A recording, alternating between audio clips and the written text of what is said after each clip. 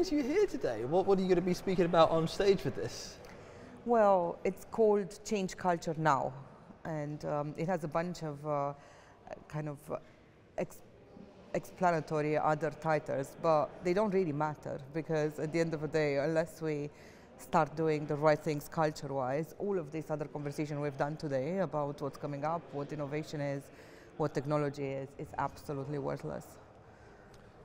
Let's talk a little bit about company culture in that case, because I love talking about this. My favorite example, I'm a big Disney fan, and I think the smartest thing Disney ever did was buy Pixar.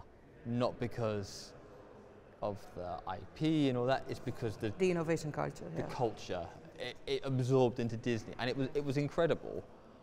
Why is that not happening in financial services? What's the issue there? It's a very good question. I used to joke that I left financial services. I'm not sure I've left them really, but when I left financial services, I was surprised by the depth of the conversation that happens in other industries when it comes to culture as compared to what happens in banking.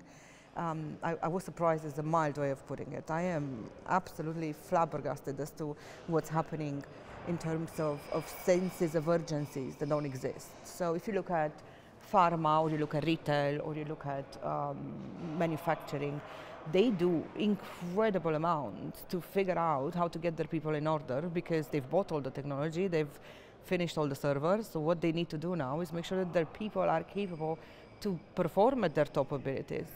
It's a very logical conclusion, not a conclusion that has reached the bankers just yet. So why? Yeah, good question. Why? Yeah, that's exactly what I was about to say.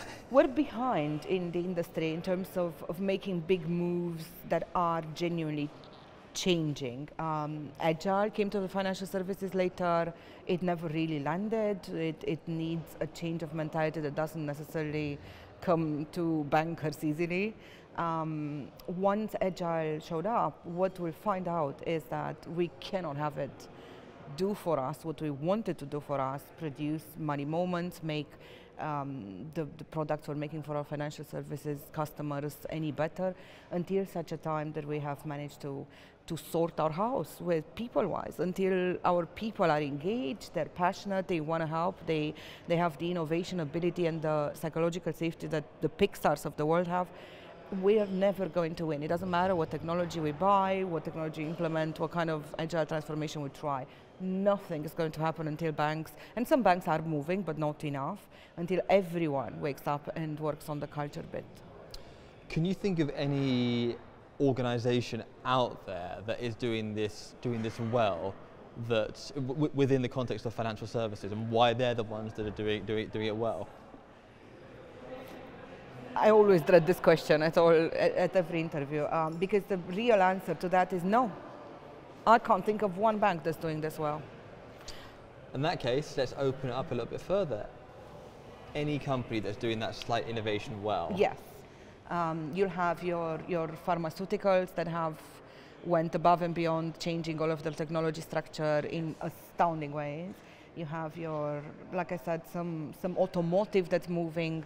All of the sustainability industry is moving these days. Yes, there are industries where things are being built with people at the center from the go, and where even if they haven't started that way, they're very smart in doing a turnaround and a serious piece of change. Whereas I have yet to tell you that there is any bank that's in the middle of a cultural transformation. None. Okay.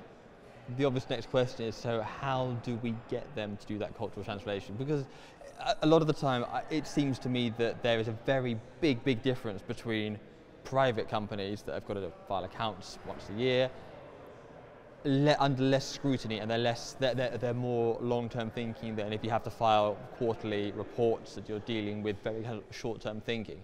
So is there something almost from the top? What can be actually done? I like the way you framed it. Many people want to blame the sluggishness of banks, which, let's face it, we've been talking about the same things for 15 years. Yep. Just the two of us, forget other people. But we want to blame it on legacy, we want to blame it on risk, we want to blame it on the regulator. But realistically, what we're looking at in banking is a bigger crisis of engagement than in other industries. And your banking employees, much as some of them are superheroes and they're living through horrendous situations, still trying to make change, the vast majority of them are only there for the next 5 minutes. They have no real vested interest in things moving forward, which makes things a lot harder. So I think the solution is the same as every other industry, which is we have to fix the workplace crisis. The workplace crises are around leadership, they're around EQ, they're around mental health. Once we fix those, then they will be fixed in banking enough for us to do a cultural transformation. But it's never going to be the other way around, unfortunately, in financial services. Right, I see the passion there behind this. Emotional banking. That nice little old plug for you. But what I kind of want to delve into a little bit now is, where does this come from for you personally? Why is this something that, you know, you've got that? What happened? Yeah. Who hurt you? What happened? Yeah. What happened? Why is this such at the forefront of your mind? I tell this story a lot, so some of the people listening to this might be super bored of it, but I've had a midlife crisis. I think the only explanation to it is I was writing emotional banking and I was arriving at all of these realizations about a term that I call human debt, which is essentially everything that we've left on the table that isn't clear for the humans in the organization, meaning, you know, all of those surveys that are not right, compensation that's not right, the way we get people in, the way we keep them unhappy, all of those things are not okay. They all amass into this human debt.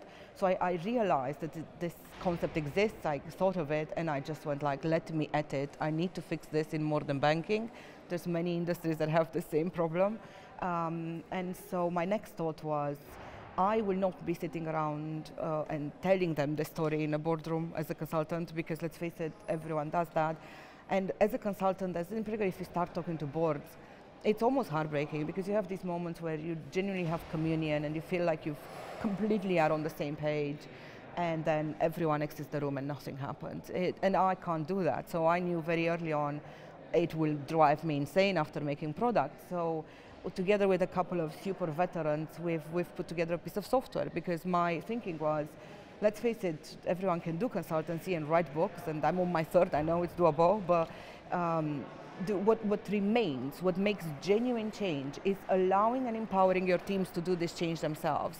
So we've created a piece of software that helps with the human work, helps the teams themselves help themselves.